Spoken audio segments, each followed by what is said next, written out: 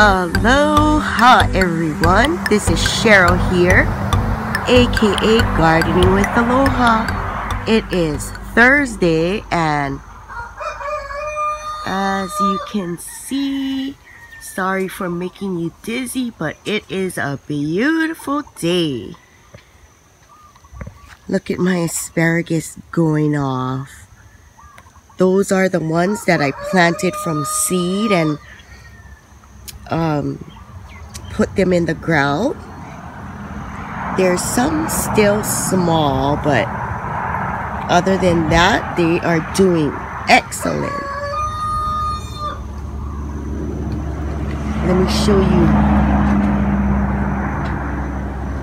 something beautiful. You know me and my flowers. I love flowers. Look at my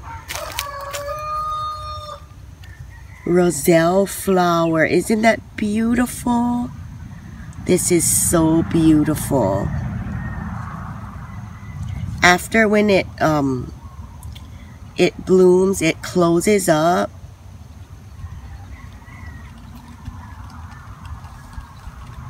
I don't know, I think it just lasts for one day, I believe. Oh, look at my other ones.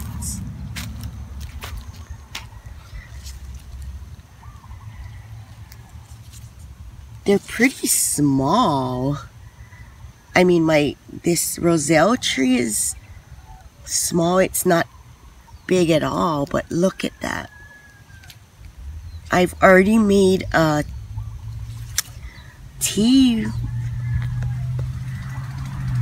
with it one time and it was so good. I love it, and the color is absolutely gorgeous.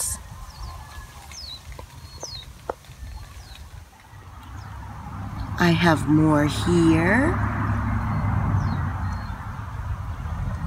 See, one thing I love about this plant is not only the color, but it grows really fast.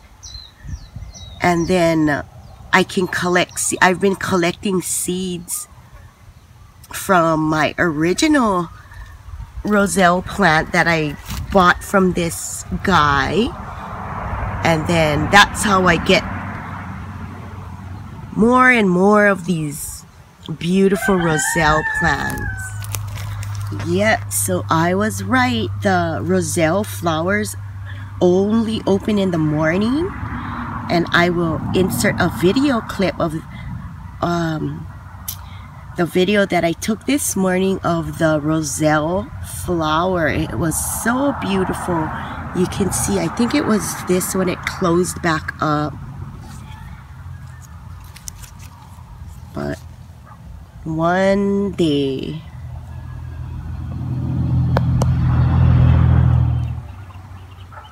the pole beans are climbing up on the fence, doing really good.